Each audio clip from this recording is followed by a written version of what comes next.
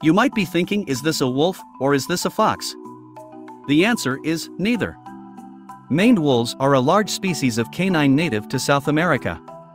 Weighing 20 to 30 kilograms, 44 to 66 pounds, and up to 110 centimeters, 43 inch, ranks them as the tallest of the wild canids. Its long, thin legs and dense reddish coat give it an unmistakable appearance.